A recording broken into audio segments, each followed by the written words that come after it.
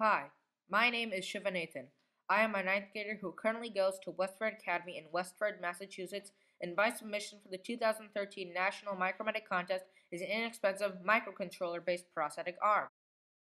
What makes my prosthetic arm special from all the other prosthetic arms is that it uses a simple, inexpensive microcontroller called an Arduino and an inexpensive discrete EEG headset called the Mindwave Mobile to enable mind control of the prosthetic arm.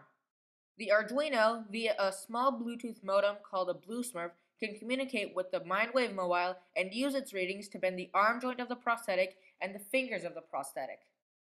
The arm part of the prosthetic arm is simple. It is a hollow tube, on each end of which is a servo motor. The servo motor on one end is attached to a gearbox, the drive shaft of which is tightly threaded through the hinges of a sheath on what remains of the upper arm. The tightness of the gearbox enables the turning of the servo to bend the arm at the elbow joint. On the other end of the hollow tube is a false hand with 3 claw-like digits. Another servo motor inside the palm of the hand is connected to another gearbox, the drive shaft of which spins a pulley system, so that when the servo spins one direction, the digits bend, and when it spins another direction, the digits extend. The servos, however, are useless without a controller. The Arduino is a powerful microcontroller that serves as the brains for the prosthetic arm. It is powered by a 9-volt battery and is attached to a special motor shield. The Arduino, battery, motor shield, and the BlueSmurf modem are all small to hide in the prosthetic arm, as long as it becomes a little bit larger than a normal arm. The Arduino is programmed to read the data from the Mindwave Mobile and use it in an algorithm to direct the speed of the servos.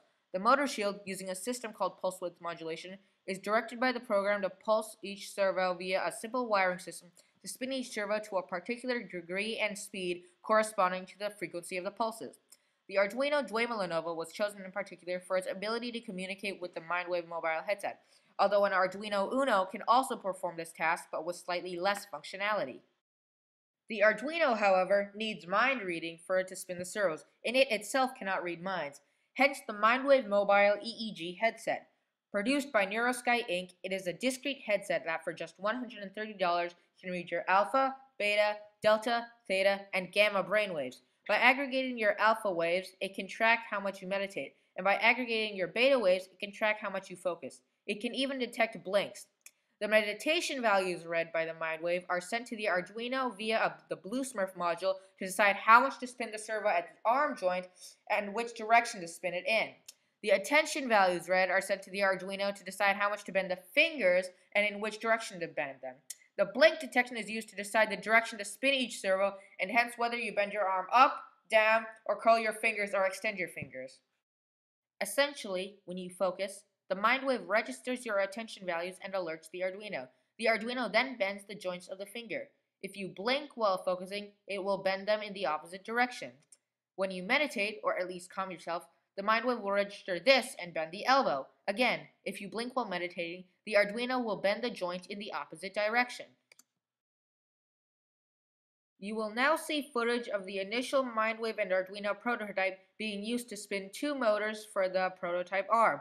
Please note that blink detection has not been implemented yet, and neither has the arm. This is the brain control interface device, the Neurosky headset. This is my proof of concept: the Arduino and attached motor shield, the BlueSmurf, and 2 DC motors as the standard for the servos. While we don't have the servos in place, please note that the Arduino can easily handle the servo motors as well as DC motors. Here we have the power supply that will supply the entire output.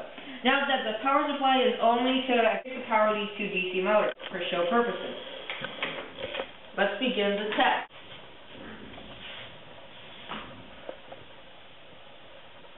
I have just uploaded the proof of concept sketch to the Arduino and am now turning on the brain control interface device.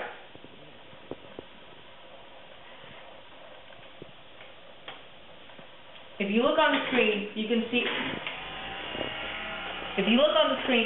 the attention values and meditation values being registered from the Arduino to the computer. You can also see the 2 DC motors spinning as I concentrate more.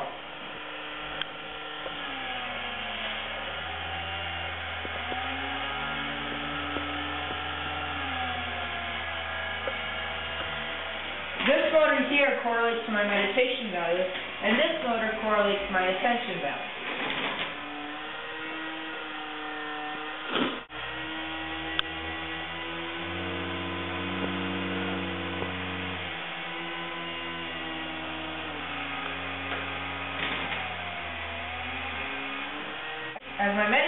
value increases, so does the speed of the corresponding motor. Conversely, as my meditation decreases, so does the speed of the corresponding motor. The same is true for the attention motor. Watch.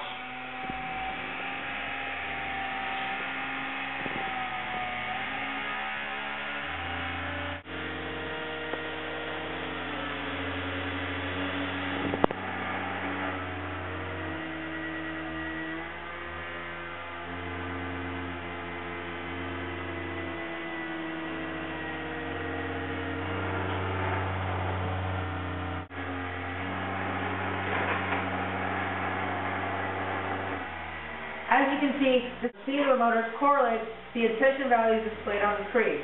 Please note that I do not actually have to keep this up. This is just to demonstrate the correlation between my attention, meditation values, and the speeds of the corresponding motors.